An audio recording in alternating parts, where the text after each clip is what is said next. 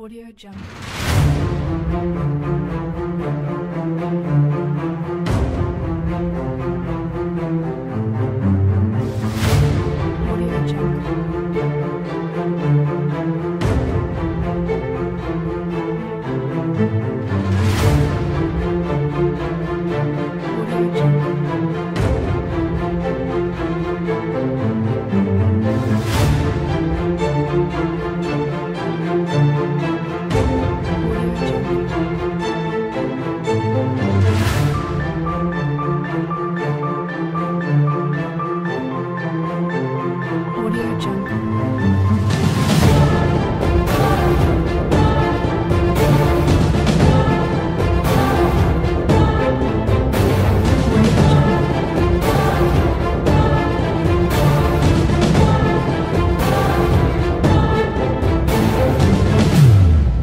Audio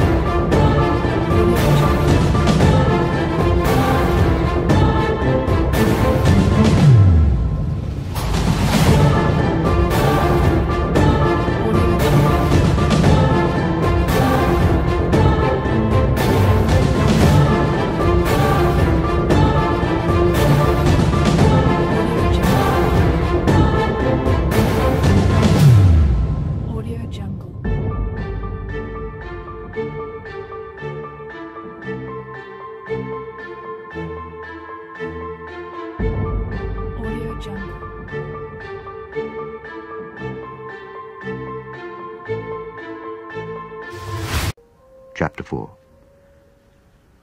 After this, I looked, and behold, a door was opened in heaven. And the first voice which I heard was as it were of a trumpet talking with me, which said, Come up hither, and I will show thee things which must be hereafter. And immediately I was in the Spirit. And behold, a throne was set in heaven, and one sat on the throne. And he that sat was to look upon like a jasper and a sardine stone. And there was a rainbow round about the throne, in sight like unto an emerald. And round about the throne were 24 seats, and upon the seats I saw 24 elders sitting, clothed in white raiment, and they had on their heads crowns of gold. And out of the throne proceeded lightnings and thunderings and voices. And there were 7 lamps of fire burning before the throne, which are the 7 spirits of God. And before the throne there was a sea of glass like unto crystal. And in the midst of the throne, and round about the throne, were 4 beasts, full of eyes before and behind. And the first beast was like a lion, and the second beast like a calf, and the third beast had a face as a man, and the 4th beast was like a flying eagle. And the 4 beasts had each of them 6 wings about him, and they were full of eyes within. And they rest not day and night, saying, Holy, holy, holy, Lord God Almighty, which was and is to come. And when those beasts give glory and honor and thanks to him that sat on the throne, who liveth forever and ever, the 24 elders fall down before him that sat on the throne, and worship him that liveth forever and ever, and cast their crowns before the throne, saying, Thou art worthy, O Lord, to receive glory and honor and power, for thou hast created all things, and for thy pleasure they are created.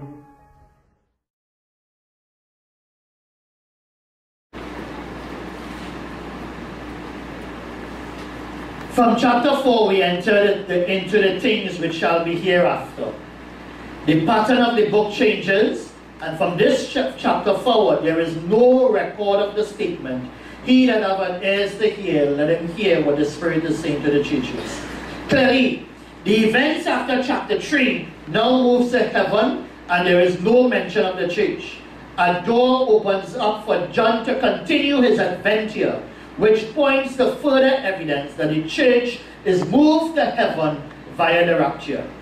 All of the basic laws of hermeneutics applies in the interpretations of the events from this chapter forward. Now, in order to understand clearly what's going to be happening from here forward, we need to apply not only the basic laws of English, but also basic laws of hermeneutics, which is understanding the Jewish or Hebraic culture and what certain things will mean in their language.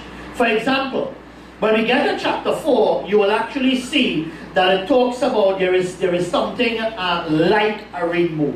So whenever you see the word like or as, it is speaking of similes or metaphors. So we're talking about something that John will use in his culture and his language that is 2,000 years ago, that he's going to try to describe what he is seeing in that culture. Are you there with me? John has to explain things that is in that culture, that language, in Jewish environment, with a brain of that knowledge, without even understanding even our current time. So he's seeing things beyond our time that he has to try to explain 2,000 years ago. Those that he could understand, he will use direct speech. So we need to understand as we move forward in our interpretation, if it is direct, it means therefore we accept it as is.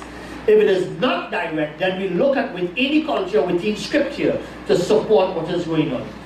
So in order for him to see the rest, he is told to come up here. John is a member of the human race, member of the Jewish race, but he's also a member of the church. And in order to see what is going on, he is transported to heaven. If he's a member of the church, I am of the view that this is the phrase that indicates that is when the rapture takes place, at the end of the church age, as we move forward. Are you there with me? Alright, very important. Now, trumpet here signifies an authoritative voice. The throne is the center of attention in heaven, as John is greeted with the glory of emerald and a rainbow completely around the throne. In the spirit, John sees God the Father sitting on his throne in heaven. The gem and a rainbow shows the glory of God. Now watch this. Watch what's happening. Very important as he gets to heaven. What he actually sees is he sees this being that is on a throne. And coming from the throne, so he identifies the person that is on the throne. He can see somebody on a throne. There's no doubt about it. He doesn't say, I see somebody, something look like somebody sitting on a throne.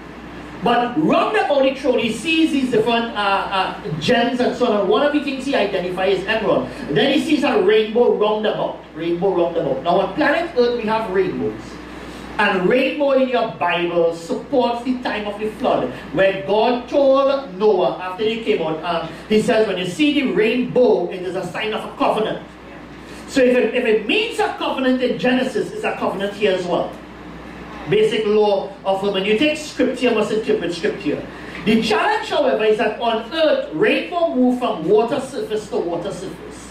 So it moves from a water surface, bows in the air, and comes back down to water surface. You do not find a rainbow that makes a complete circle on planet Earth. Yet when he goes to heaven, he sees a rainbow roundabout. So the first thing John is greeted when he gets to heaven is a person on the throne.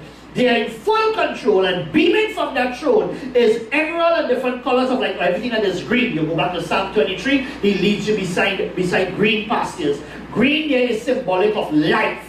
So he's greeted coming out of the throne room of God is life. But in the midst of that is this rainbow roundabout, which means it's a covenant keeping God. The rainbow roundabout is a complete circle, which means eternal. So John is greeted in the throne, or from the throne, beaming from the throne, eternal life. Y'all got it? Amen? So very important for us to be able to identify. 24 elders. So there are 24 elders around the throne, and probably represent the raptured church in heaven. Their seats or throne shows a reward and authority that will take place during the millennium period. Their crowns are crowns of reward from the judgment seat of Christ. Now, when we are raptured, the first thing that's going to happen is that we go to a place where we get our reward. We are told daily to take up our cross, and one day we will trade it for a crown. You cannot cast crowns unless you first get crowns. Are you there with me? And here you have evidence of human beings in heaven casting crowns as a part of worship. That means everything we have done for on earth and everything that we have accomplished, all the rewards we get, we take it and we make it part of worship. Now, let me tell you this quickly. Let me just see hands of all those who are involved in worship, or worship leaders, or you're involved in some aspect of worship, backup music, anything like that. Just lift a hand from the please. Great. Let me give you a quick bonus. Revelation has the highest level of worship throughout all of the Bible. Revelation gives you the template of what worship is like in the future. In John chapter 4, Jesus indicates to the woman at the well that the Father is looking for worshippers. You know why? Because Lucifer used to lead worship in heaven and he get kicked out. And there is a search now for a new worship leader. And for the last 2,000 years, the job of the church is to go around the world and recruit a group of people that will become the leaders of worship in heaven. Are you there with me? And I must say, in the last 20 years or so, we have actually seen through things like Gateway Music and Hillsong and Integrity Music, where people have actually recognized that the standard of worship is to go and worship the one that sits on the throne. Let's just get into the glory of God and praise God, for worthy is the Lamb. Are you there with me? So we are now closer than ever. Just before the rapture, the church must come to the highest level of worship, because that is what we will be in charge of when we get there. Are you there with me? Alright? Very important for us to identify. So the 7 lamps are the 7 spirits of God, which symbolizes the Holy Spirit. And we identified that already in chapter 1, where we actually see, yes, it is one Holy Spirit, but there are 7 different aspects of it. And there are 7 lampstands, so 7 lamps that are proceeding from the throne of God. So this is what you will also see when you get to heaven as well. The 4 beasts are 4 living creatures. Living creatures. Now, these beings or beings are really, really powerful. The original language actually called them living ones, and they are some type of angels. They are guardians to the throne of God. They are full of eyes, which symbolizes wisdom. Their wings depict movement. They worship God as the seraphims in Isaiah chapter 6, as you remember. Now, I am of the view that Isaiah chapter 6, when Isaiah saw the seraphims, and Ezekiel chapter 1, where he also saw a group of 4 beings as well. And this one in Revelation chapter 4, 5 and beyond seems to be the exact same 4 beasts or 4 creatures. Now, these creatures have 4 faces. Each one of them have 4 faces. They look like a lion, an ox, a man, and an eagle. Lion there represents, they actually portrays the 4 depictions of Christ on the earth. 4 depictions of Christ. 4 major elements on planet Earth, which is dirt, or ground, or earth, wind, fire, and water. 4 major elements on earth. Alright? But the lion is seen in Matthew, it represents strength, and Christ is the lion of the tribe of Judah. In Mark, he is represented as the calf, where he is the servant. In Luke, he is represented as the face of man, which talks about intelligence. More than anything else, in Luke, he is called the Son of Man. And in John, he is recognized as the eagle in terms of swiftness, or in terms of his heavenly origin. The angelic vision shows strong illusions in Ezekiel chapter 1, and also shows the 4 depictions in the 4 Gospels. Are you there with me? So here, when you get to the throne, these 4 beings will actually be representing or portraying the 4 Gospels and the 4 records of Christ that are there. All of heaven gets involved in worship. The angels exalt his character. The elders exalt his creative power. God has the right to rule and sovereign authority to judge the earth, because he is both holy and the creator of all. Sea of glass here speaks of many people, and over and over in your Bible, the Bible will also make mention of where you have multitude of people that will actually be represented by a great sea. A great sea. So you have multitudes of people that are actually highlighted, showing the indication, therefore, that we have major elements of individuals. The other thing that is interesting is this. These 4 beasts with God on the throne is a direct photocopy of what the Aaronic priesthood had operated on in the Old Testament. You had a high priest, which was Aaron. Aaron had 4 of his sons that were there that would actually be the next in charge of. Yeah, those 4 priests of the Levites. And then following them, you had 24 priests before you had the distribution to the people. So the Aaronic priesthood was a direct photocopy of exactly what we see in Revelation in terms of Christ on the throne, the 4 beasts, and then the 24 elders. One mirrors the other. Are you there with me? One mirrors the other. The book of Revelation is the best pattern of worship in heaven. Let me tell you, in heaven you will find worshippers, they worship in unity, they worship in order, and they worship in a high standard, and all of God's creation get involved. Thank God we don't have this happening here at Siparia.